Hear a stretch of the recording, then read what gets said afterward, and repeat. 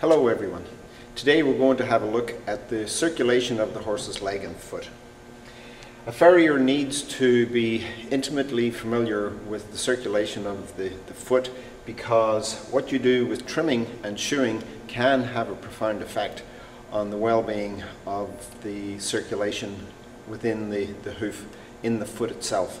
Think of the foot as the sensitive tissue inside the boot. The boot is the hoof.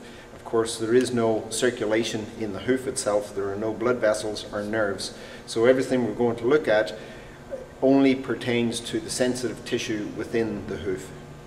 So we'll start out with the arterial system.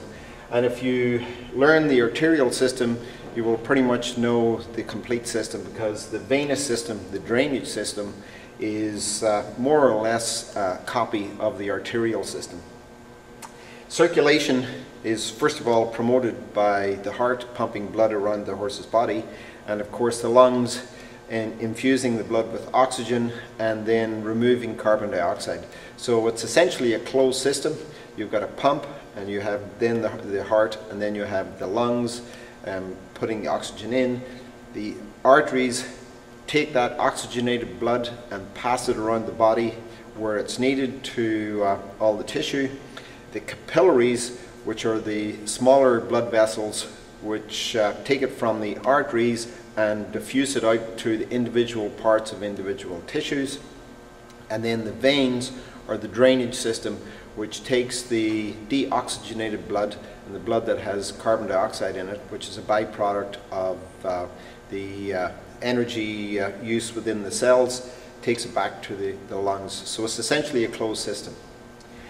Arteries are thick, muscular walled tissues. If you think of an artery a bit like a firm rubber hose, even if there's no blood inside, there's no water inside the hose still has shape. An artery is like that. It has muscular walls, and it's the muscular walls which create the pulse that we can feel when you put your hand on a horse's leg. The capillaries are very small. You could think of them as soaker hoses, in that they're permeable and blood can pass through the side wall of the capillary.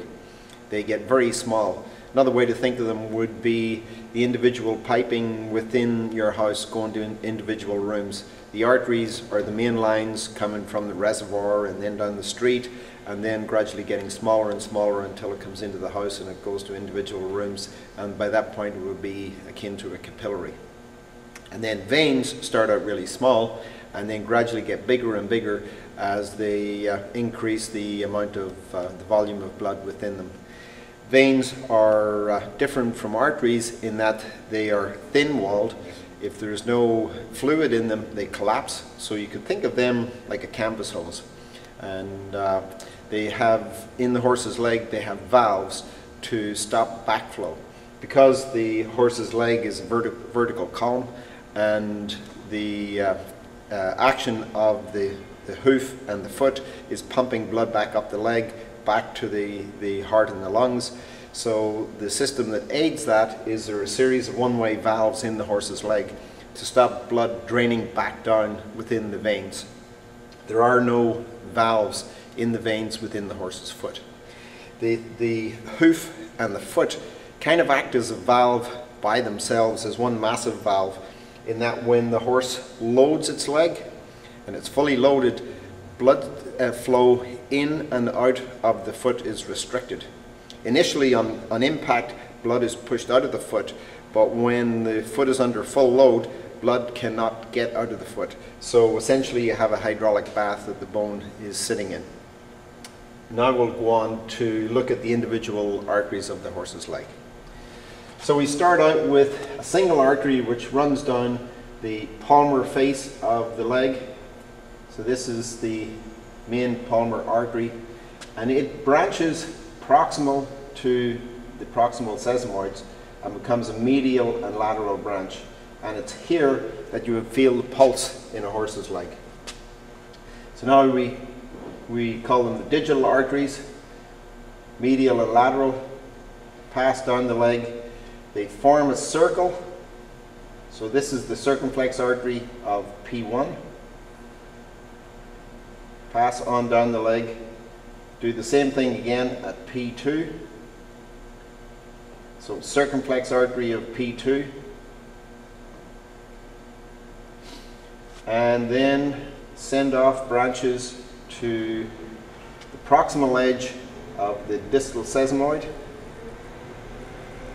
and the distal edge of the distal sesamoid.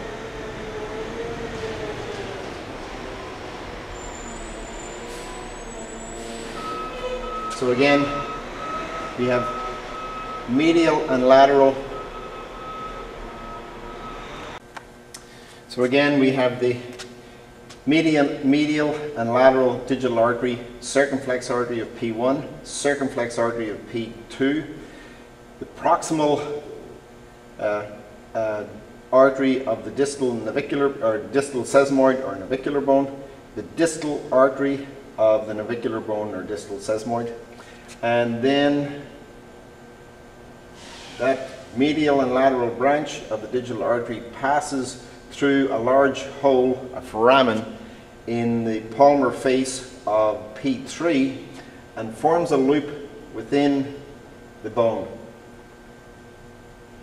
that you can't see without cutting away some bone.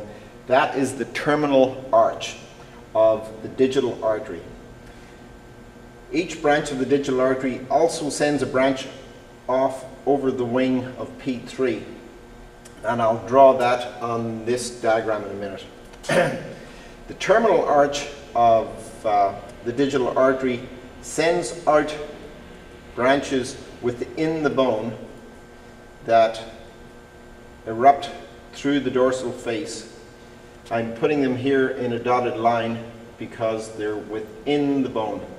These branches do not come out through the solar surface of the bone.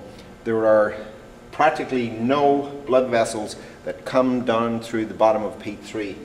All the blood supply to the bottom of P3 and to the sole corium is over the edge of P3. So now if we draw this on the side view, it would look something like this. So over the sesamoid, forms a loop around this bone, P1, forms a loop around P2. There's an additional loop which I didn't mention over here, which is the coronal artery, which would be in this region.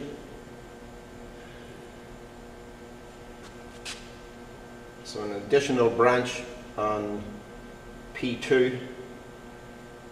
And then this branch comes down and loops over the wing of P3 and runs along this groove, the parietal groove or dorsal groove of P3, and the rest of the artery passes in between the wings and forms this portion of the artery, which passes through the foramen, joins up with the other artery, the other digital artery, to form a loop, and then they pass out branches within the bone that erupt through these holes and either come down to the distal border or just out onto the dorsal face to supply blood to the lamina which attach the hoof wall to the bone itself. And some of these blood vessels head upwards towards the coronary band region to the coronary corium, and some of them downwards to form the circumflex artery of P3. This large blood vessel branches off, some upwards, some along the dorsal face, and some downwards to the circumflex artery of P3. Circumflex artery of P3 lies along this sharp, irregular border of P3. So again, we have palmar artery, medial and lateral branch. From here down is called the digital artery. So the medial and lateral branch, circumflex artery of P1, circumflex artery of P2, the coronal artery, the proximal artery of the navicular bone, the distal artery of the navicular bone, the branches of the digital artery that pass within the palmar or plantar foramen on the bottom surface of P3, the terminal arch, the branches within P3, which then erupt through the small foramen of the dorsal face of P3, some of them going down to unite to form the circumflex artery of P3, and some of them going upwards to the coronary corium of the coronary band region. This is the dorsal branch of the digital artery, which has either come through a hole or over a notch on the wing of the third phalange. Here's the one on the opposite side of the bone. And then the only ones that we've got left is a large artery which comes out the back to supply blood to the bulbs of the heel of the horse's hoof. And then there's one more artery which supplies blood to the frog corium, which lies outside the bone but on top of everything you have here. And that is the paracuneal artery. And it's just kind of frog shaped. The paracuneal artery. So this is the arterial system of the horse's leg. The other things that we need to look at are the fine mesh of blood vessels within the horse's foot, principally veins, and we call those the plexus. I've got a plastic model here which gives you a better idea of what all of this looks like. So here we have a plastic cast of the major blood vessels within the horse's foot, and you can see how they start out really large, just proximal to the coronary band region, and then as we get further down they get much smaller and finer.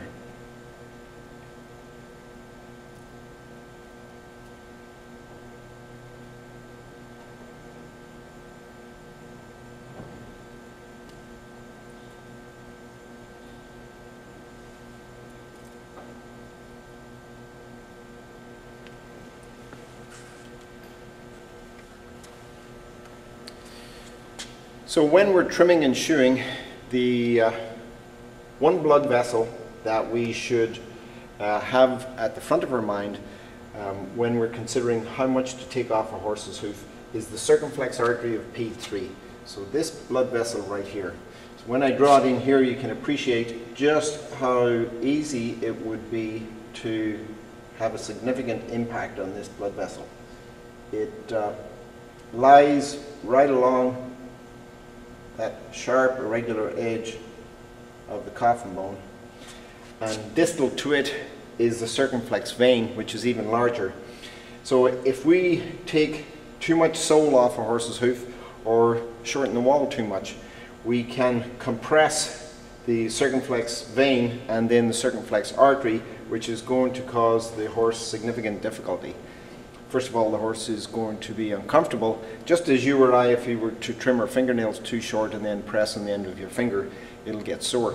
Exactly the same with the horse. But of course, as we all know, a horse has to stand on its legs, so the horse is going to be in some pain. And then the second part of it is no blood, no growth.